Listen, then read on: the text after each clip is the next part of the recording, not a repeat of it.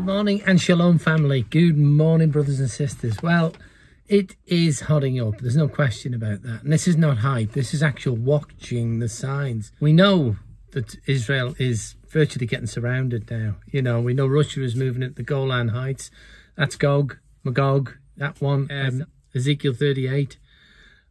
Prophecies all looking on the lines. This is what we're doing. We're watching, brothers and sisters. We're watching the signs and trying to pin them all together to see it visually happening on the earth. We know it's been a horrendous year, hasn't it? It's, you know, even if you're not Christian, you don't believe in end times. If you are a Christian and you still don't believe in end times, if you're just a Christian that's not spiritually switched on, it's end times. Or that's what it looks like, you know. And it isn't hype, but you know, the Dane Coverstone video has been recorded and is videoed now, his prophecies and dreams, which point to a very, very bad weather in November. That's the best thing I can say. That'll be released probably this evening. Sorry, it'll have been released yesterday. This is tomorrow's video. Because I'm belting them out, because I feel we've got to. I feel we've got to get them out to get people into Discord. Boop. You know, people are coming in. Warriors are in there now. Dreams, visions, everything's happening there, which is wonderful. But there's a reason why Discord is there, and we're not 100% sure why. You know, Mary said that she had the vision of the dam bursting and flooding as the Lord's people come in. So there's a good reason for Discord. We don't fully understand, but we give it all to God. It is Jesus. It's his account on that. And if you don't know Jesus, then don't waste time. Do it now, please. It's not for me. I don't want your money. I just want your salvation. I want to bring in the kingdom of the Father God. If you confess with your mouth that Jesus is Lord and believe in your heart that God raised him from the dead, you are saved. If you keep these things in your heart, if you move on with Father God, you need to pick up your cross and walk with him. That is, give your life to him bit by bit, as quick as you can. And that's what it's about. It's not of works. It's a gift. You know, it's a gift by the blood on the cross, because he died and rose again. He was sacrificed for us, the Son of the Most High God, that is. You know, let's think about it. We owe him something. But looking at the Dane prophecy, the Dane dream, which, as I said, is coming out. It'll be out before this. But I'm also looking at Tim Henderson's dream as well, which marries up with it. And if you look at Tim's last video, or last but one video, you will see what this is all about. But he had a vision, or a dream rather, of final attachments are broken. This was in November 2019, November 19th 2019. He had this. The final attachments are broken, and these are the attachments to this world. They're broken. Okay, according to Tim's vision, they're broken. That's what we could say. The attachments to this world.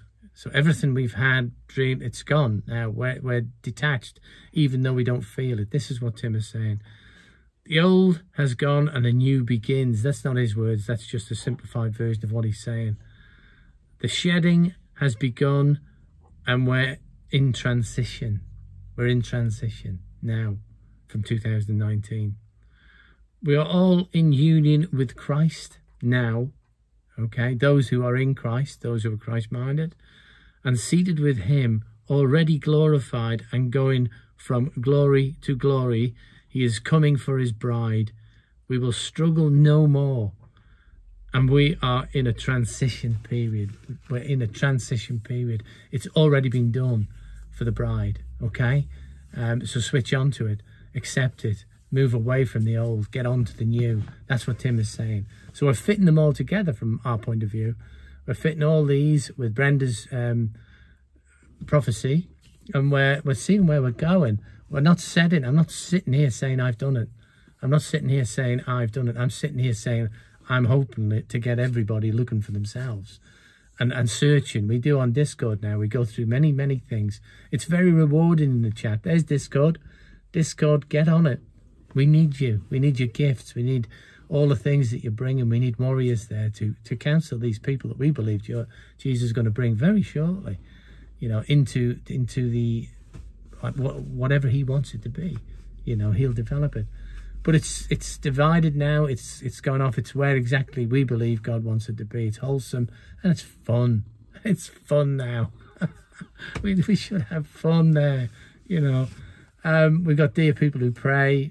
Brother Frank, Sister Kathy. Kathy prophesies over us, tell us these things in a localized prophecy way. We love her. And Brother Frank, Cal, Michael Kay, oh Mary, oh good grief, there's so many. Victoria, I could name so many people that's in there doing the work and holding on to those people who need counselling, who need talking. So that's what Discord's about. Do join us, link in the description. But we're looking still to build up in these final moments, taking on Tim's dream, which is fitted into the Dane prophecy or dream. Then it's all starting to come nicely together, even when my dog is doing things. I don't know. He just lies here all day. He won't come out of this van. He's a van dweller. But go to offenders. This is the time to go to offenders. Going back to the commands of Jesus.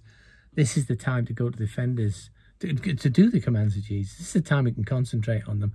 Commands of Jesus are... There's a link in the description. I will okay it. If you just press it, don't worry. I'll get an email. And... But now is a time when we can take the commands of Jesus as a document and we can pray over them, confess them every day, because we will never keep them. It's an everyday affair to confess the commands of Jesus and say, sorry, Lord, forgive me. I confess. You know, I turn around, I repent. You know, I'll do better tomorrow.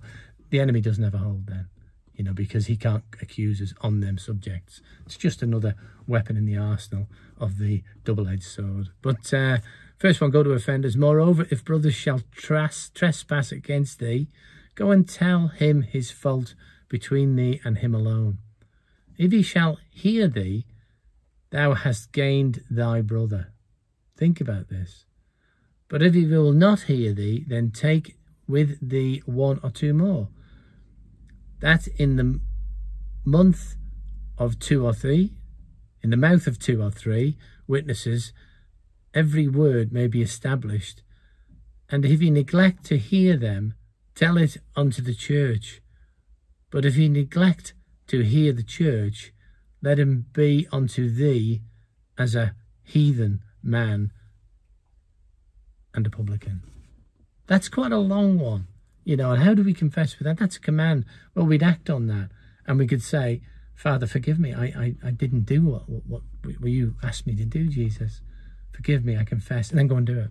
Okay? Then go and do it. Beware of covetousness. And he said unto them, take heed and beware of covetousness. For a man's life consisteth not of abundance of things which he possesseth. Luke 12:15. That's interesting. And I'd say in a shorter version that never let the things you own you. Not now. You know, sell it off, get rid of it, empty your life of the things that you own, but they own you. They own you. So move on from that if you can. It's short, I believe, and we're trying. Okay, forgive offenders. We need to do this. We had so many scripture from the Gospels, from Jesus' mouth. We've got to forgive. This is again a big one in the healing and deliverance ministry in so many aspects, because unforgiveness is a foothold to the enemy. That's where he'll come, and he'll turn that into lying then and all sorts of things. We'll not go into that at the moment. But, you know, we can... Well, let me read it. Then came Peter to him and said, Lord, how oft shall my brother sin against me, and I forgive them, and I forgive him? Till 7 times?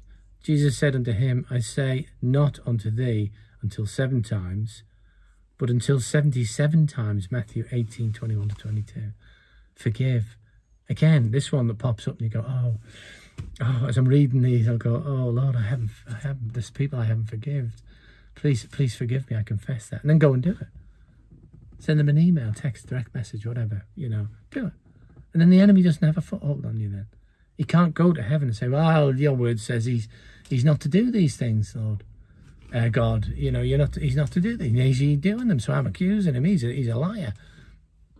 Okay, so that's what it's about. This is an interesting one. On a marriage. The marriage is a union between 2 people.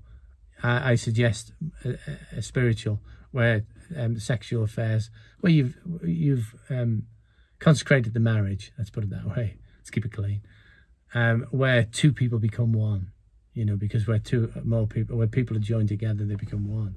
You know, this is a big thing. But on a marriage, and this is where a lot of hype breaks marriages up.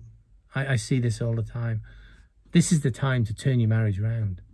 This is the time to go and love, forgive, and get back to your spouses and those that might have a chance of getting in. It's just a thought. Don't slaughter me on that one. And he answered and said unto them, have you read that he which made them at the beginning made them male and female, and said, for this cause shall a man leave father and mother, and shall cleave to his wife, and they twain shall be one flesh. They become one in the spirit as well. Wherefore they are no more twain, but one flesh. What therefore God hath joined together, let no man put asunder. But don't put it asunder yourself. You know, don't put your own marriage. And we've been through tough times. I've been through tough times, so I qualify for repenting on that one and for confessing on that one. So, you know, that's where we are. We're looking out. There's videos coming out, 2, maybe 3 a day. If I can do them, if I can keep up, pray for me, brothers and sisters. You know, we know that prophecy is fulfilling itself, or certainly it's a good replica of it isn't. We're going to keep on looking and thinking for ourselves, because we trust no man. We trust no man. God says, trust no man. Jesus says, trust no man. So we've got to look and discern for ourselves, and that's what we're doing. That's what we're doing, if anybody's wondering. Okay, brothers and sisters, I'll just leave you and may God bless you, keep you, make his face to shine upon you, and be gracious to you this day until we meet again, but always, God bless.